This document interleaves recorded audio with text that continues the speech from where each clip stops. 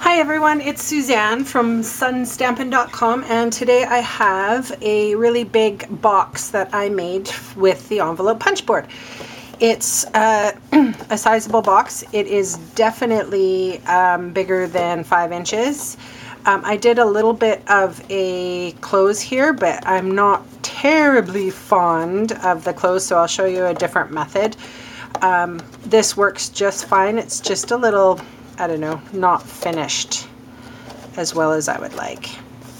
But yeah, that's how it closes, and actually it's quite secure, and it does help everything to be nice and square. And you can see on the inside. Okay, so what you're going to need is an envelope punch board. I got interrupted when I was doing this, so initially, so this is my second time filming, so excuse the we're going to pretend that it doesn't have a score line, okay kids? All right, so the first thing we do is we're going to line up this corner with the big number 4, which is a 4-inch score. We're going to punch, okay, pretend that crunched, and we're going to score. Now don't worry, you're going to go off the edge. That's totally fine. Don't give it another thought. So we're going to turn, and we're going to line up this corner again with the 4. We're going to punch and score. Turn it over again. Did I say that this was a 12 by 12? I think I forgot. Just a 12 by 12 whoops, piece of cardstock, or you can use designer series paper. You know me, I like the cardstock and I like decorating with DSP. And also it's not terribly expensive. Whoops. So that's what happens when you go over the edge and you make a little whoopsie. Okay, so we have, we should have 4 recesses here and 4 score lines.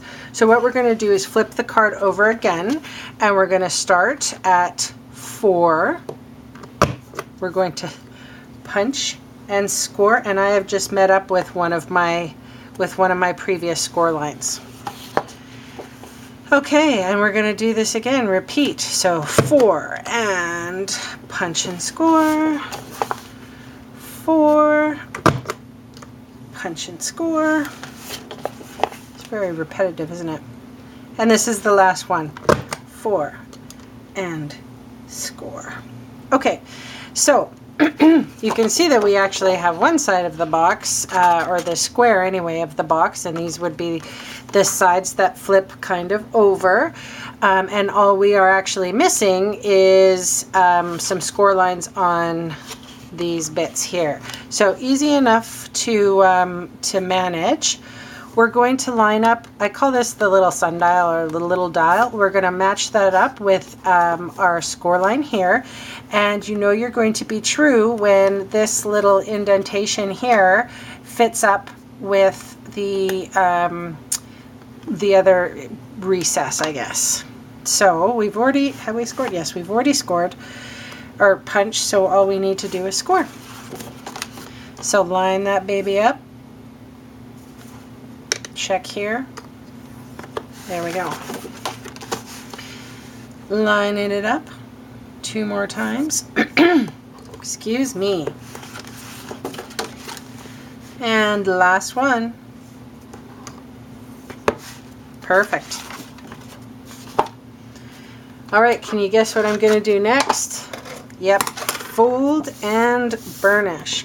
Oh, and I wanted to, oop, actually no, we're going to round the corners.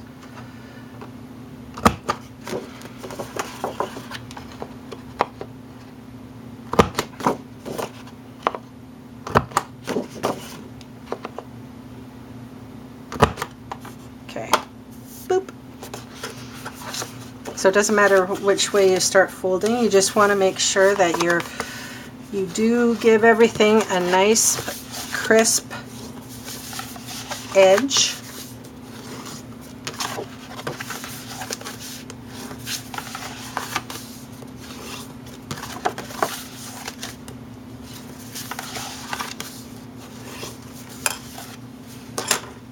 Coolio.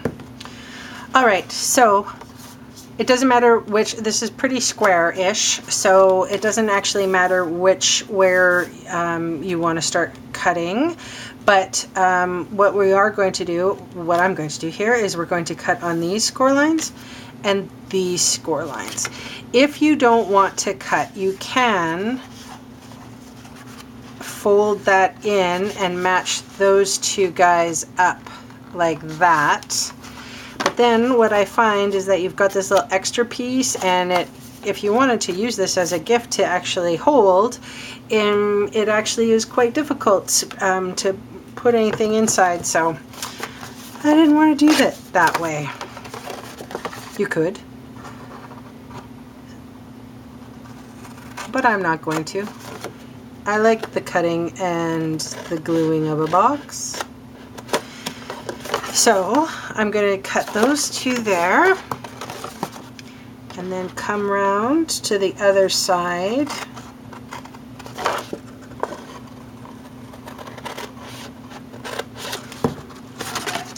Now for me, that is almost too much paper to even have on the side, so I'm going to snip it off.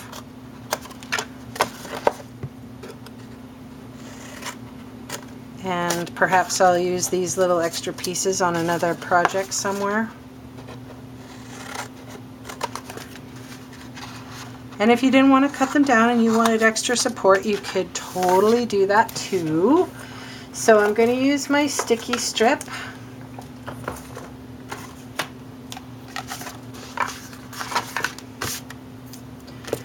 And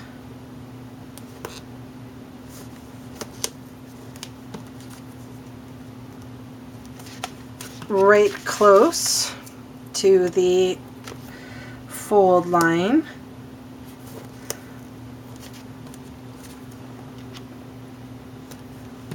on all sides.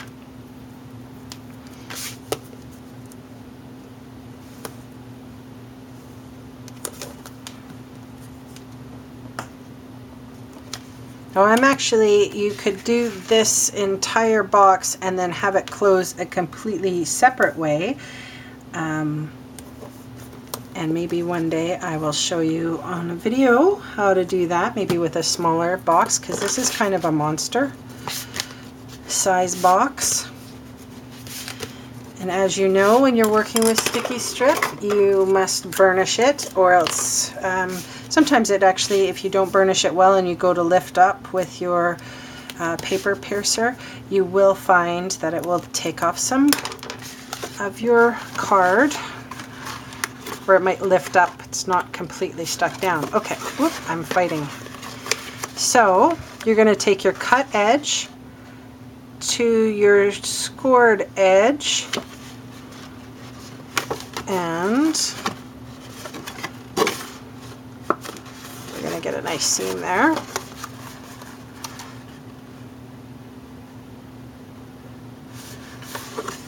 Oops.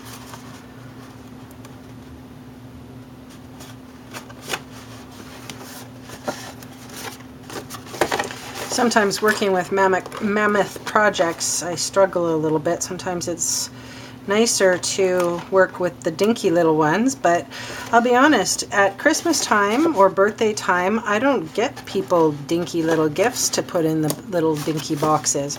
So I am making a conscious effort to make these boxes, to giving these boxes some actual size. And I hope you appreciate that.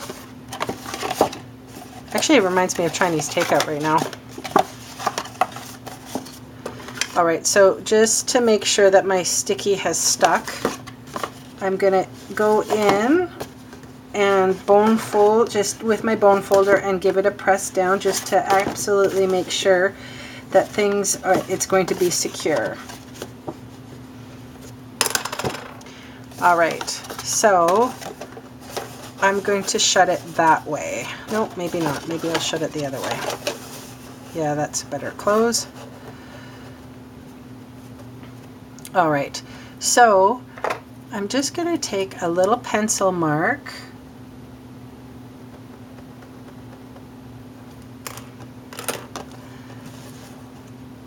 and I'm just going to snip. I'm hoping this is gonna work. I thought about it and I went, instead of doing the little curve, which is what I've done on this one, but I actually really didn't like the finish. So what I did with that one is that I curved it a little bit as I cut it. So I wanted to do the little slit. Oh, work with me here to see if this would work a little bit and look a little neater. And it does look quite nice. They look the same, it's just that this to me was a little rough. So, all right, so I'm going to decorate the little box now. I am using the Sweet Taffy DSP, and my cardstock was Rich Razzleberry, and the DSP for this box is, let me check my notes, 2.5 by 4 7/8. And when you do this, you, especially with this particular DSP, sorry, my brain gapped there for a second. You just want to make sure that the stripes are all going the same way. You don't want stripes going this way and that way. Or maybe you do. And if that's what you want to do, have fun with it.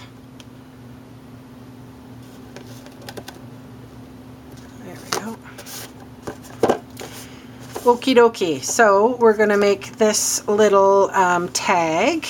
So I have my tag topper punch, and because it's 2 little pieces of paper and they're thin, I can put it in this, but you're not supposed to put more than 2 in your pieces of cardstock. So this is a tag topper, and the tag topper is 2 inches, and I think I'm just under 3.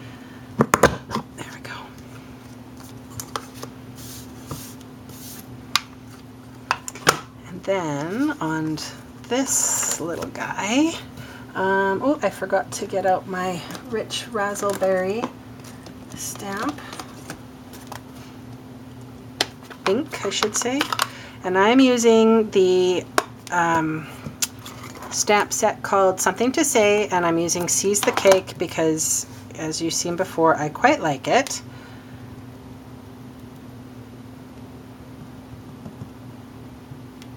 Alright, so this is Generational Stampin', everyone. So we're going to, oh, I'm hoping I'm straight. Stamp,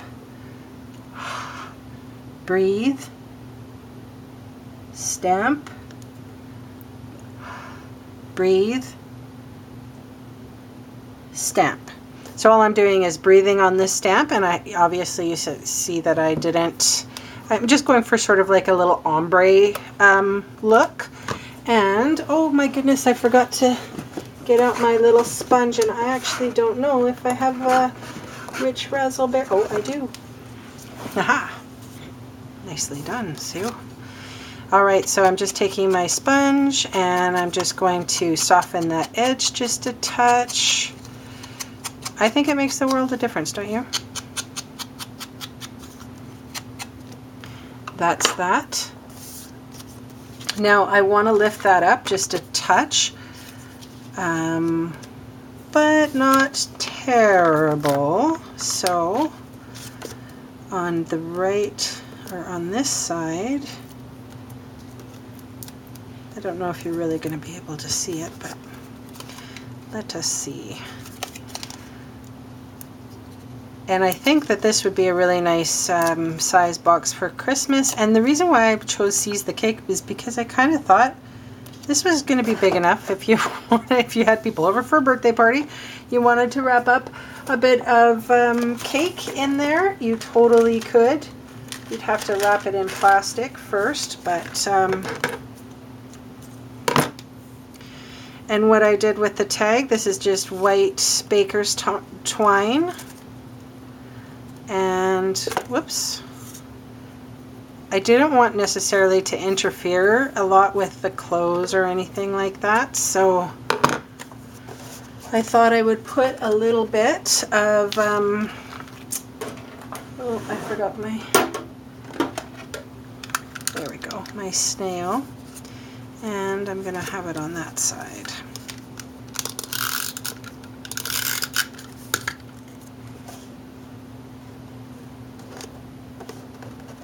Cute. All right, folks, that's a really unique and fun large box that I made with the Stampin' Up! Envelope punch board for you today. I hope you like it. If you want any of the supplies, you're more than welcome to come to my blog, sunstampin.com. That's with 2 N's. And below the video on my blog, I will have a link to my online store, any of the products that I've used today. So thanks so much for joining me, and I'll see you next Friday.